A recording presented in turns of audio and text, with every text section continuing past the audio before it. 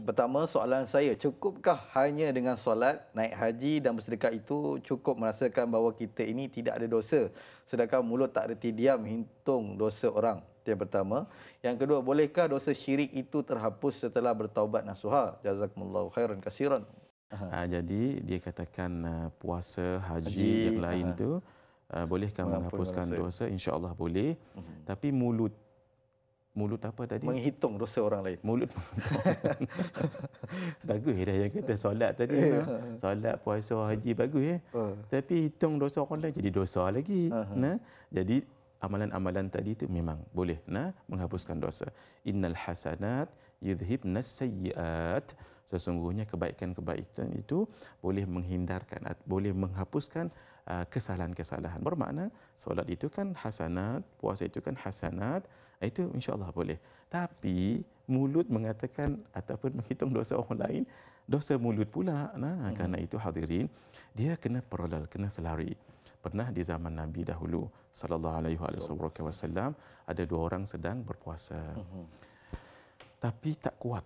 Dia minta izin Nabi untuk buka puasa. Nabi katakan boleh, but dengan satu syarat. Apa dia?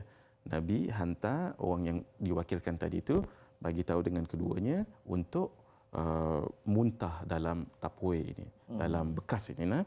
Maka yang perempuan pertama muntah, maka sebahagian dia satu tapuai, satu bekas, sebahagiannya itu penuh dengan daging-daging yang masih fresh. Yang kedua pun begitu juga. Jadi orang hairan, walau keduanya adalah berpuasa. Lalu ditanya kepada Nabi sallallahu alaihi wasallam, apa kata Nabi? Hatani samata ala ma harrama Allahu lahuma. Hatani samata ala ma harrama Allah ma ahallallahu lahuma. Kedua-dua orang ini berpuasa atas sesuatu yang dihalalkan kepadanya. Maksudnya dia tak makan tak minum kan halal, tapi tak makan dan tak minum sebab berpuasa. Waftarata ala ma harrama Allahu alaihima. Tapi keduanya sudah membuka puasa, maksudnya terbatal pahala puasanya itu dengan sesuatu yang diharamkan ke atas keduanya, rupa-rupanya mengumpat dua ini. Walau puasa kan bagus, tapi dalam masa puasa dia mengumpat orang lain. Puasanya sah, tetapi tidak dapat pahala puasa, malah dia berdosa. Begitu hadirin. Silakan buat amal, tapi jangan dibuat juga perkara lain yang boleh menyebabkan berdosa. Naam. Dosa syirik itu diampunkan oleh Allah ke tidak kalau taubat nasuha? Naam.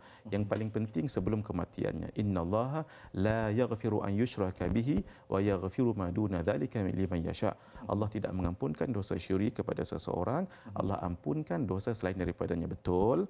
Tetapi kalau dia sebelum meninggal dia bertaubat, insya-Allah orang yang bertaubat itu at-taibu minadz-dzambi kama la dzambala. Orang yang bertaubat daripada dosanya seumpama tidak berdosa lagi.